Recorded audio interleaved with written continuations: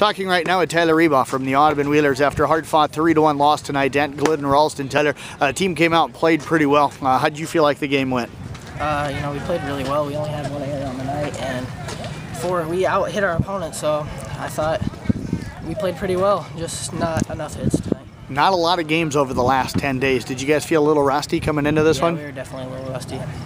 How did that impact this team? We were just a little slow coming out of the gates, and it showed because they didn't start really hitting until the last couple innings.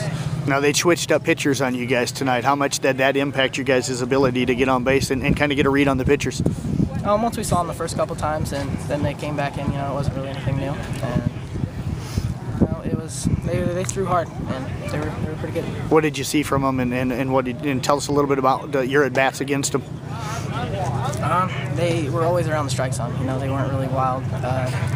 Threw strikes, and as long as you have a kid that can throw strikes, it's going to be all right. What were you looking for when you stepped up to the plate? You got on base a couple of times here tonight.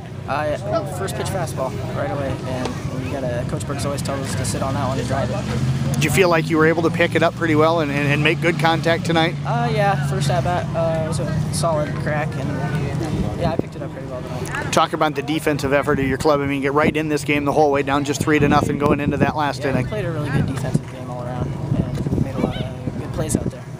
First year playing varsity ball as an 8th grader. What's this learning experience been for you like this year?